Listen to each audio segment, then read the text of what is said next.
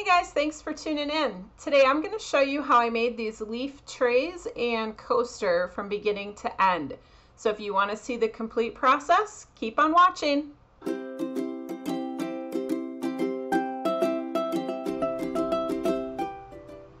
So for these leaf trays, I am using 3 different shades of green. I have a dark green tint, a light green, it's just an acrylic paint that I mixed in, and then a bright green mica.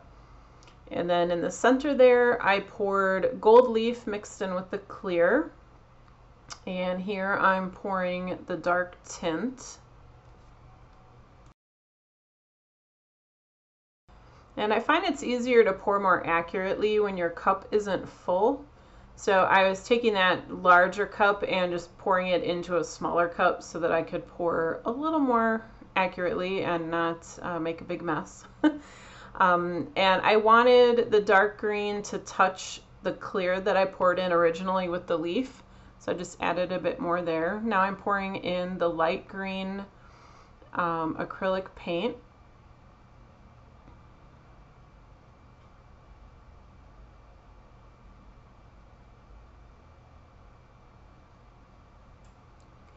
And now just some clear in the center to spread those out and get them kind of moving around a little bit. Now you can see I'm just drizzling the green mica, and I don't want a ton of it. I don't want it to take over the piece. So I'm just drizzling it in with my popsicle stick.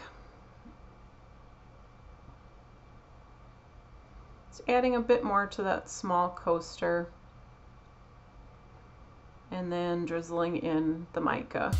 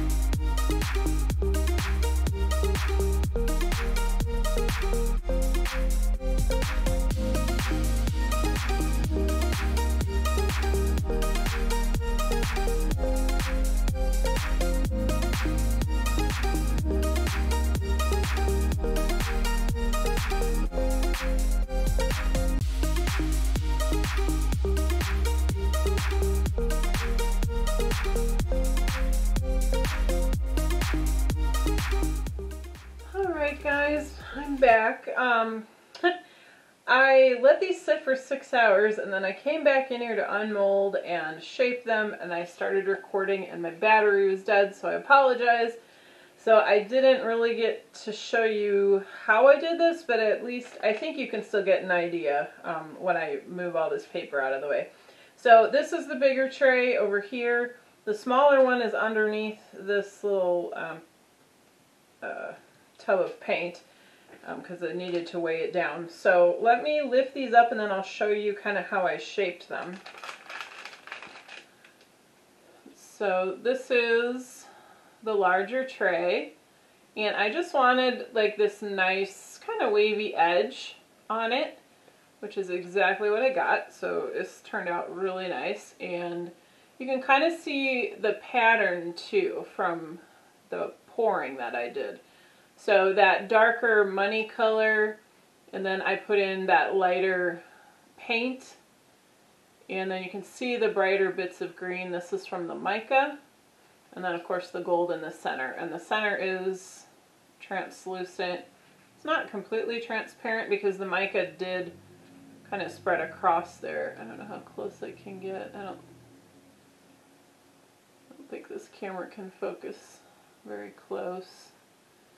Oh, there we go. So you can see that mica. So it did spread across the center. It's not as strong, but I didn't put a ton of the mica in.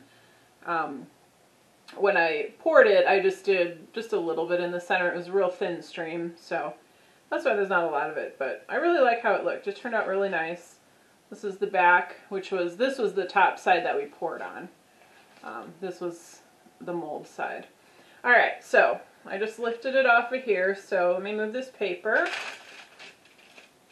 And this is the tray. I had it sitting like this. So I just used some rounded objects. You can use balls. You know, I just used little paint containers because they're round. That's what I wanted, you know, to get these rounded edges. I wanted round objects, and I didn't have any balls, so I just used these. And this is just a platter that I have in my kitchen. And then I taped the paint to the platter because it moves around a lot. It's really hard. When you lay your piece on top of whatever it is you're going to shape it with, you have to be able to press it down. When you press it down, the balls or anything you have underneath it is going to want to move out. So that's why I taped everything down. So it took a little bit of doing. And I put the wax paper down to prevent these from making any marks. I probably should have used plastic. I have an old shower curtain somewhere that I cut just for this type of thing, and I can't find it. So I put the wax paper down. Now, the resin doesn't stick to it, but it does kind of dull it. And you can see, like right in here, that's where it was pressing hard against the wax paper. So a little bit of this shine is gone from a couple spots on the back. Now you can see them really good right here. So it's not a big deal because it is the bottom of this piece. It's not going to show. But if you are trying to shape something and you don't want that to happen, use plastic. You could use plastic wrap or any kind of shiny plastic is fine for that. All right, so I'm going to get this out of the way. Okay, and then the other one, the smaller one, is under here. So I used this to just kind of weight it down because it really wanted to stay flat. I think it eventually would have sagged in the middle. And I just laid the paper over it so that wouldn't leave any marks. And then here is the smaller tray. So just very similar, just a nice gentle curve on the sides. And this one looks very close in terms of how the mica dropped through, the lighter paint showing through the tint, the semi-transparent center. So it's a nice set. And this one I only used 2 bottles of paint, and then I just kind of tucked these under to kind of lift up the ends a little bit. Alright, get those out of the way. Okay, so now my next step with these is I want to paint in the lines. So if you look, you can see very faintly, you can kind of see where the light is hitting. There's some leaf like veining. You'll be able to see it more once I start painting. There you go. You can see it where that light is hitting. So there is some veining in this mold. So I'm going to paint those with gold. So for this process, I'm going to get a paper towel, and I'm just going to spritz it, just one spritz with some, you can use rubbing alcohol or Windex, even water would probably work, because I'm using acrylic paint. So this is just a folk art metallic in the color royal gold, and I picked it because it matches the gold leaf in here really well. Just going to shake it.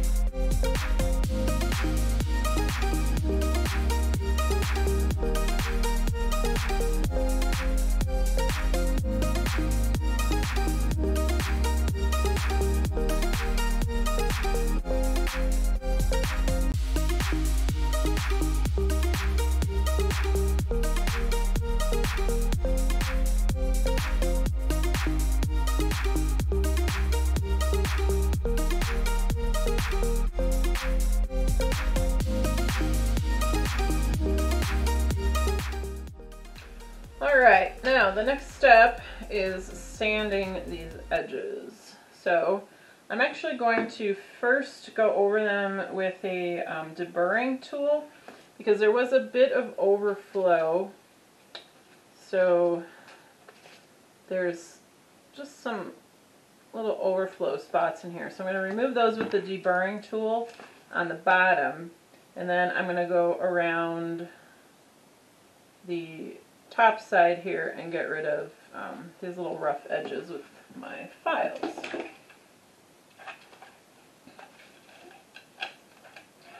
And here's the deburring tool. So I just got this on Amazon. It comes with, this one came with 10 blades. And it's super easy to use this on resin. So just kind of feel around till you find those spots that you want to remove. It's pretty much this whole side. So all you do, now you can do it either with the top up or the top down. You can do it either way. I actually usually do it both directions because then I don't miss anything. With the deburring tool, because the blade spins around, you can see that spinning, it's hard to do curved sides that are curving towards you this way. If they're curving this way, well, I guess they're both towards me, but if they're curving towards the blade, it's hard to keep the blade on the resin piece. If it's curving away from the blade, it's real easy because you're pushing into it. So this is a very kind of a random edge that's going to be curving towards the blade and away from the blade. So in order to make sure I get a good removal of the lip, I'm going to do it this direction and then flip it over and then do it again. So then that way, you know, if it's upside down, the pieces that are curving away from me that are hard to get when it's right side up, I'll be able to get them the other way. So there we go. So I just tip it on its side. And again, I'm doing the bottom edge, not the top edge. I try to never do the top edge with the deburring tool because it scratches. So if you're going to do a flood coat, it's fine. You don't need to worry about scratches. But I'm not doing a flood coat on this, so I do not want to scratch the top. So that's why I'm going to sand these rough edges instead of using the deburring tool, because I would definitely scratch it. Alright, so I just slide the tool along the edge. It's super simple. Some people like to just use a razor blade for this. The deburring tool is actually made for it, and I think it's a little bit safer. Not as likely to cut yourself.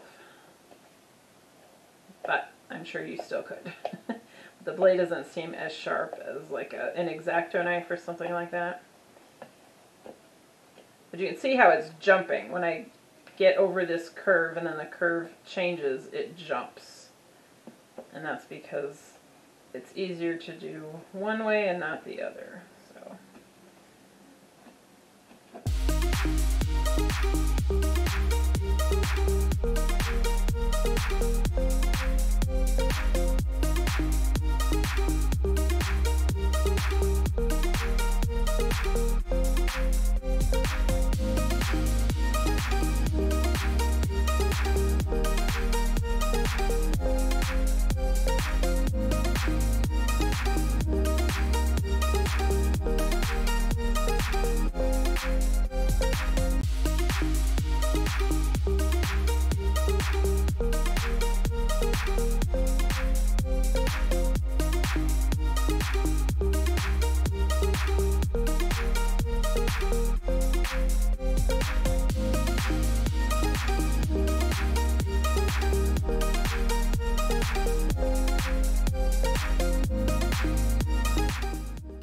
So I just use nail files. I find I have the best control with these. They definitely don't last as long as sandpaper, like a heavy-duty sandpaper.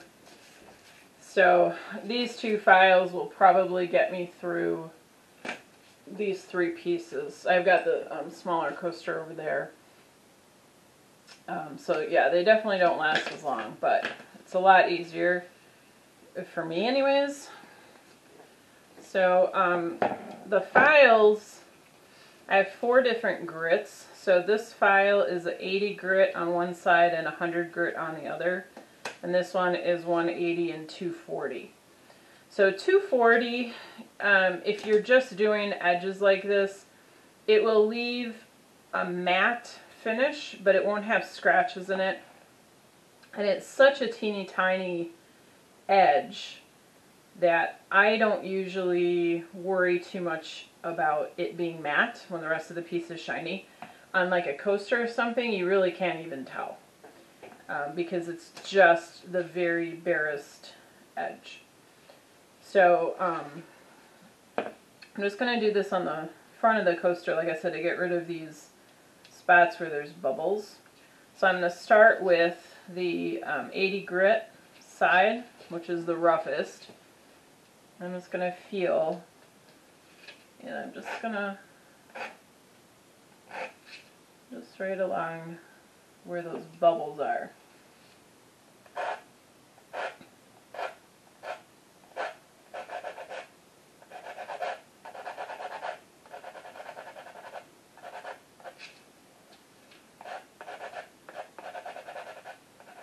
So I'm trying to get rid of the entire bubble because I'm going to come through with a gold leaf pen and do the edges. And where the bubbles are, you're going to have holes in that gold leaf. So that's what I'm trying to get rid of. So the big bubbles, again, I'm doing with the 80 grit. And make sure you hold it at an angle. I probably have it about a 45-degree angle. Let's see if I can turn it and show you. About like that. So it's not flat. If you hold it flat, you risk scratching your piece. So I'm just running my finger down the side. I'm not relying on my eyes. I'm relying on my finger to feel those rough spots. Because you can feel them a lot better than you can see them.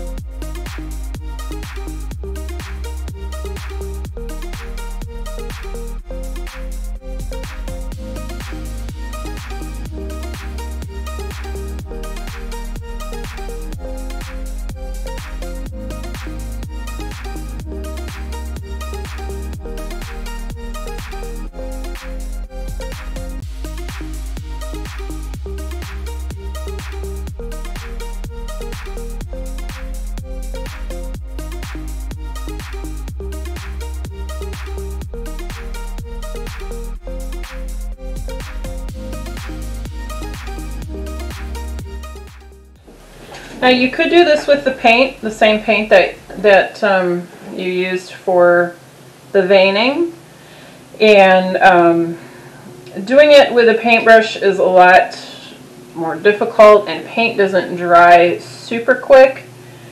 So I like to use these gold leafing pens. These are Krylon. I don't know if you can see that. It's too shiny. It's a Krylon. This is the 18 karat gold leafing pen. They've got a silver and a rose gold as well. So I'm going to use the 18 karat because it matches this gold pretty nicely. So all I'm going to do is just run it right along these edges.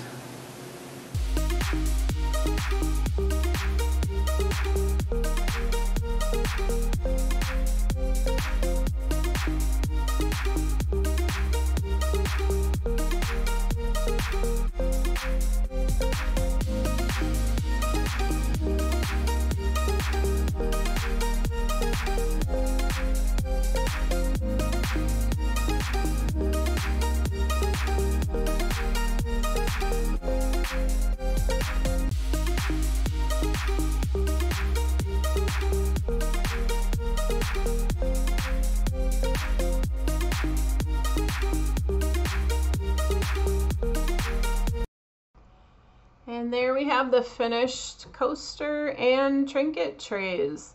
I hope you guys found this helpful. If you did, please feel free to share and subscribe. Thanks for watching.